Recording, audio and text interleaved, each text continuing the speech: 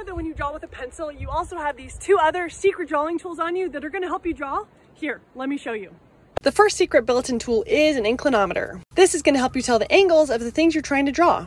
That riverbank on the left, if I turn my pencil like this, I can transfer that angle to my paper and voila. The second built-in tool that your pencil is a ruler. The way you turn your pencil into a ruler is by holding it up in front of you and using your thumb to capture a distance. So how tall is that tree in relation to the bank? Well, I use my thumb, capture it, and then transfer it to the paper like that. What about those mountains? Same thing. The secret to using your pencil as a ruler is to hold the pencil the same distance in front of you for everything that you're measuring. Holding the pencil a foot in front of your face versus 2 feet in front of your face is going to create a dramatic difference in heights and lengths, and it's going to throw your proportions off. So next time you go to sketch out a scene before you paint a watercolor, try using your pencil as a ruler and an inclinometer and see how it goes. It's amazing how resourceful we can be with just a paper and a pencil.